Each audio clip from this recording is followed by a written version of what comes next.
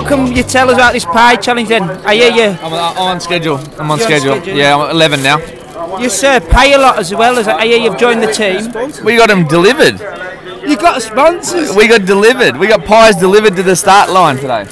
Is Dan joining you on this challenge? No, he's just helping me along every now and then. You're not his trainer. Trying to pace himself, but he's left his run a bit late, so we're cranking it up. Yeah, we had to go to 3 pies a day to get the record.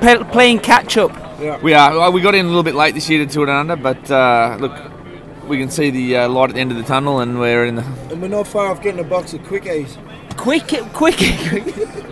Now, question is, can you do us a tour de pie where the quality pies are coming from? Well, every town that we've been to has a great bakery, and it's an Australian thing that it's easy to get a great quality pie wherever you go.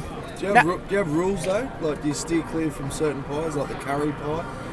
Yeah, it's generally the curry ones are not good. The fish pie? The fish pie I stay away from. Yeah. And the last 24 hours I've had to have a little bit of humble pie, Dan.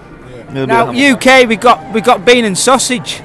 We just steer clear of that one. Yeah, I had a good breakfast pie the other day with baked beans in it actually. 4 hours in the car and he's going But yeah, 4 hours in the car with guests is not so good. You can't really do this in Europe though, can you? It'd be all croissants. No, that's why it's out. We're going back to Europe next week, so go out with a bang.